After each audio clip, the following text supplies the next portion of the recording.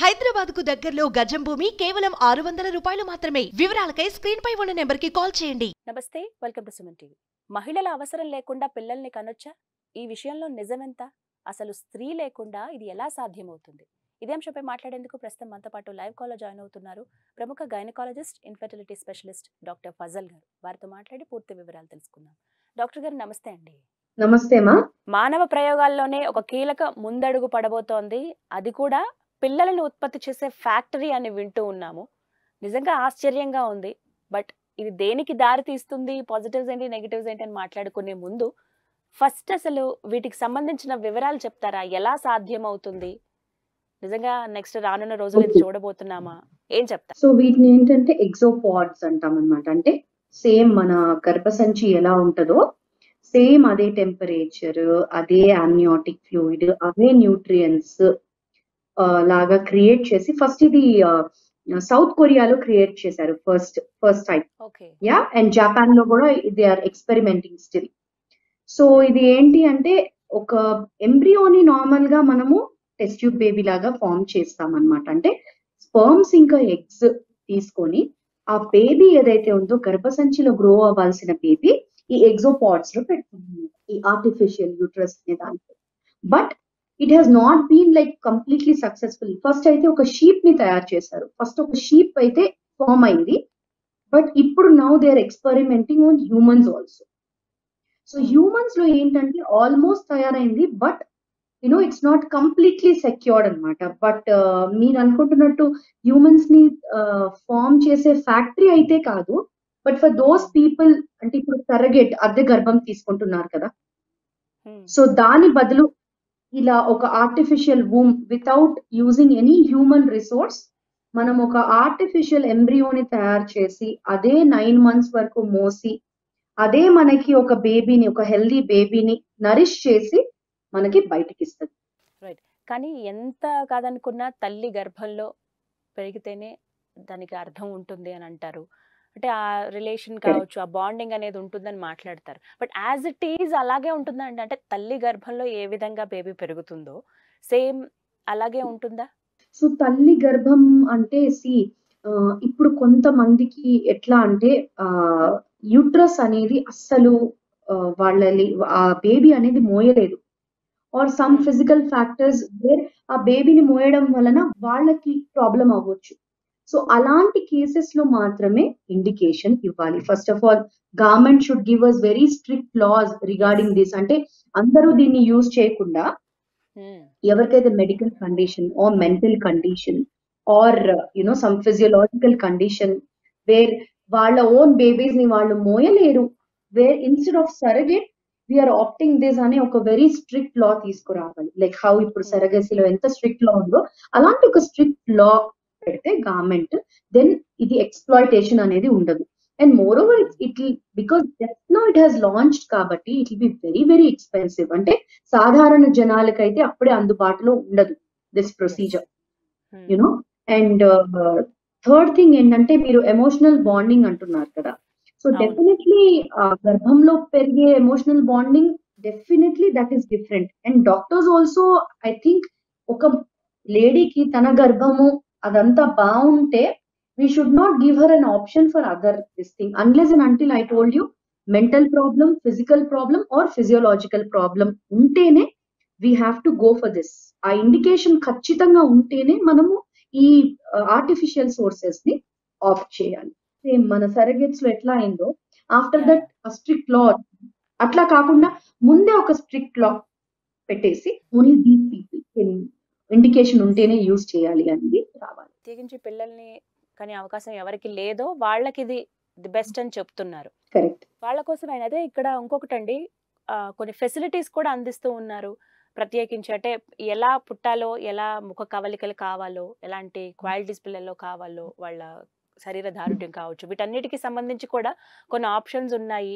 Ice colour కావచ్చు, baby skin colour కావచ్చు, ఇవి కూడా సెలెక్ట్ చేసుకునే ఆప్షన్ ఉంటుందా వీటిలో? ఎలా అసలు? సో బేసిక్ గా ఏంటంటే if that baby if they want their own jeans అంటే we will take only father and mother తీసుకొని వాళ్ళ ఎంబ్రియోని ఫామ్ చేస్తాం. ఇట్ ఈస్ లైక్ టూ అంటే అది మరి వినడానికి ఒక సైఫై మూవీ లాగా ఉంది. Yeah that will not happen. But because we are humans, మనకేంటంటే మన ఆఫ్ స్ప్రింగ్ మనలాగా ఉండాలి. మన డెఫినెట్లీ ఉంటది. ఏదో రితిక్ రోషన్, షారుఖ్ ఖాన్ లా కాకుండా we want or own jeans అనే కోరిక యా ఎవరికైనా ఉంటది. Yeah. So I don't think వాళ్ళు brown colour eyes with my face అట్లా అయితే ఉండదు. I mean that will be totally like ఒక నెక్స్ట్ లెవెల్ మూవీ లాగా ఉంది. I don't think that will come very soon. అంత అయితే రాదు అని నేను అనుకుంటున్నా. But as of now when we see, ఎవరైతే మదర్ ఆ గర్భసంచిలో మోయలేదో వాళ్ళ ఓన్ జీన్స్ తోనే చేయాలి. ఇక్కడ ఇంకొక క్వశ్చన్ ఏంటంటే కొన్నిసార్లు మనం చూస్తామండి 7 మంత్స్ కే కొంతమంది పుట్టేస్తారు. చాలా అంటే ఒక నెలలు నిండకుండానే చాలా మంది పిల్లలు పుడుతూ ఉంటారు. సో ఇక్కడ ప్రాబ్లం అనేది ఉండదని భావించవచ్చు అంటారా? సో బేసిక్ గా మనకి ఇంకా ఈ ఎగ్జోపాడ్స్ గురించి we don't know everything about it. అంటే ఒక బేబీ లైవ్ గా వచ్చేంత వరకు వి డోంట్ నో అందులో. అండ్ ఆ గ్రో అయిన బేబీకి మెంటల్ కండిషన్ ఎలా ఉంటది, ఎందుకంటే వూంబ్ ఈజ్ లైక్ గర్భసంచి is like everything inside. Blood కానీ, అట్మాస్ఫియర్ కానీ, టెంపరేచర్ కానీ, ఆ అది ఇట్స్ అ డిఫరెంట్ థింగ్, ఎందుకంటే హ్యూమన్ బాడీలో పెరుగుతుంది కాబట్టి. అది గ్రో అయిన తర్వాత హ్యూమన్ బేబీ యునో కండిషన్ ఎట్లా అంటే మెంటల్ కండిషన్ ఎట్లా ఉంటది ఆ బేబీ గ్రో అయ్యేంత వరకు తెలియదు మనకి. Because this is at a very very experimental stage. We are only at level ఏ, ఇంకా మనం లెవెల్ జెడ్ వరకు వెళ్ళాలి.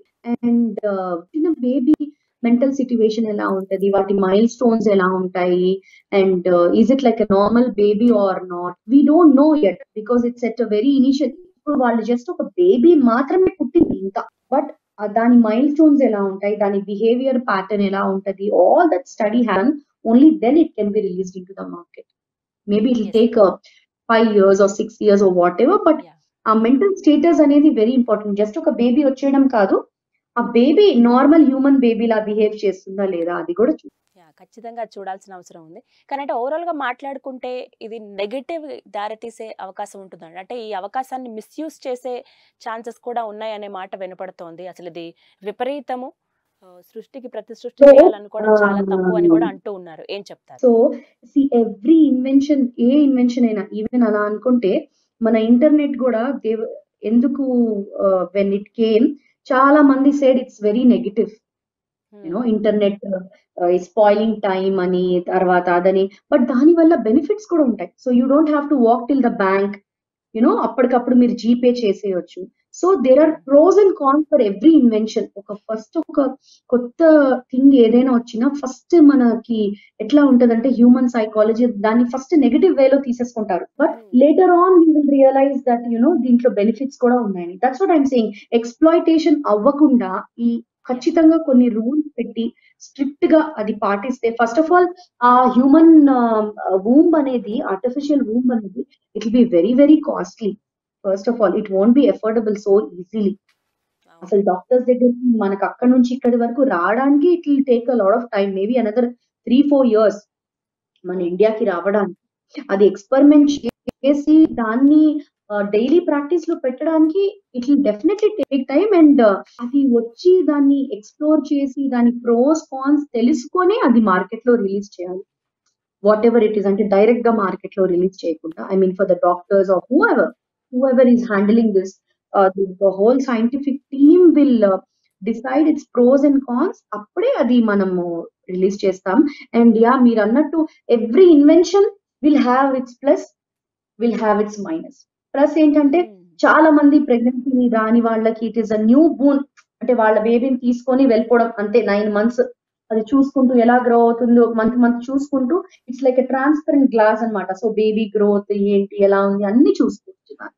సో డాక్టర్ గారు ఫైనల్ గా ఏం చెప్తారండి? అంటే మిస్యూజ్ చేయకుండా ఉంటే బెటరే, కానీ ఎవరైతే పిల్లలకనే అవకాశం లేదో వాళ్ళకి మాత్రం ఒక మంచి అవకాశం, ఒక వరం లాగా భావించవచ్చు అంటారా? Definitely it will be a revolution. ఇది వస్తే మాత్రం it will be a revolution in science first of all. Definitely any invention, మనం ఎట్లా అంటే as humans, as we are evolving, మనకి every invention has to come. We have to see both the faces, both the negative and positive. But I think we should not stop the invention any place. ఎందుకంటే science లో revolution వస్తుంది అంటే it is a big boon for human.